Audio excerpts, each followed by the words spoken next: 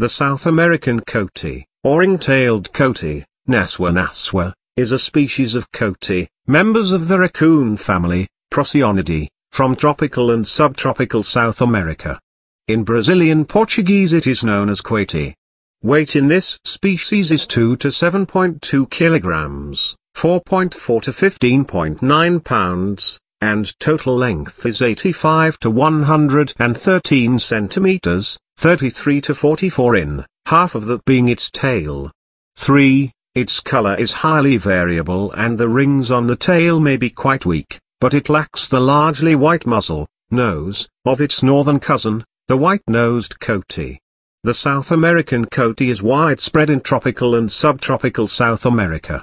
Most of its distribution is in the lowlands east of the Andes. Locally, it occurs as high as 2,500 meters or 8,200 feet, from Colombia and the Guianas south to Uruguay and northern Argentina. Chile is the only South American country where the species is not found.